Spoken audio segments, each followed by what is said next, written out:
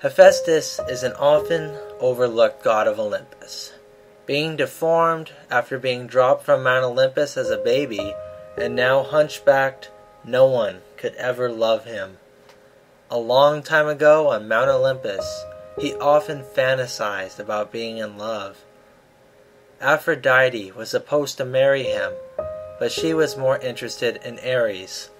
Every time Hephaestus tried to prove his love to her, he was rejected. Athena, seeing how depressed Hephaestus was, decided to give him a project to cheer him up. Athena went to Hephaestus' forge and asked him to make her some new armor that would look good in battle. Hephaestus immediately cheered up, and he happily worked on it for days. As Hephaestus worked on his chest plate, his mind was obsessed with Athena and her beauty and wisdom. Athena went to check on his progress, and she wanted to see if it fit. Athena took off her old armor, and before she could see the new set, Hephaestus couldn't control himself, and he ran at her, and his excitement led to fluids falling onto Athena's leg. She was disgusted and wiped away the fluid onto the ground. Athena got dressed and started yelling at Hephaestus when something odd happened. Out of the ground came a baby. It was deformed like his father, and Athena needed to do something about it. So she put the baby into a gold box covered in precious jewels. Someone had to look after the baby while she looked for someone to raise him. Athena went to the window of the castle of King Cecrops. King Cecrops had 3 daughters. Athena told the king and his daughters to never open the box until she comes back to get it. The 2 younger ones weren't paying attention to Athena's words, but rather marveling at the beauty of the box. The oldest and Cecrops promised to keep the box closed. Later that day, the 2 younger sisters came when no one was in the room and opened the box. Out of the box came a snake and bit both of them. The venom quickly rushed through their bodies, and they had a vision of themselves running off the Acropolis and dying. When Athena returned, she saw the open box with the baby inside and took him back to Mount Olympus. Athena decided that the best way to handle the situation is to let Hephaestus raise his son.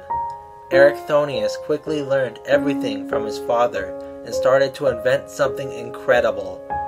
After days of work, Ericthonius created the chariot with 4 horses pulling it. Hephaestus liked this so much that he let his son ride through Greece, and people started copying his design.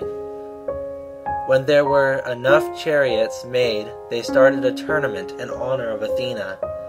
This is what started the Olympics. Athena chose Ericthonius as the victor, and he became the king of Athens. There was an army approaching, and he needed the skin of a goat to save him. Amalthea had a goat named Capella, who had 2 kids. Begging the goat's forgiveness, she killed and skinned the kids to protect her son. Athena made a cloak for him. She placed 2 snakes, the head of Medusa, and some magic of fear and power. She gave Ericthonius the cloak as well as the 2 vials. One will heal, the other will kill. Ericthonius got on his chariot, and everyone in Athens followed him into battle. They marched to their enemy's palace and overthrew them. Ericthonius became the 4th king of Athens. Years of peace occurred until Poseidon became very angry at the people of Athens for not choosing him as the ruler of Athens. Many years previously, there was a contest between Poseidon and Athena for whom should claim the city. Poseidon was the first, and he went to the Acropolis and struck a big rock. Out of it came a huge waterfall filled with salt water. It was magnificent, but wasn't very useful for drinking. Athena went to the Acropolis and planted an olive tree, which provided food and shade to Athens. King Cecrops chose Athena's gift over Poseidon's, and he has held that grudge ever since. Poseidon couldn't take it any longer, so he sent a tsunami at Athens. The walls of Athens survived. Poseidon gathered all the men he could to attack Athens. That night, King Ericthonius sent a messenger to go out to the oracle at Delphi for advice. The messenger told Ericthonius that the only way to satisfy Poseidon is to sacrifice one of his daughters. Sadly, one of his daughters volunteered to save the city. When Ericthonius died, Hephaestus placed his son into the sky as Ariga the charioteer with the goat Capella and the Aegis along his side. And that is the story of Ericthonius. Thank you. And remember that science never sucks.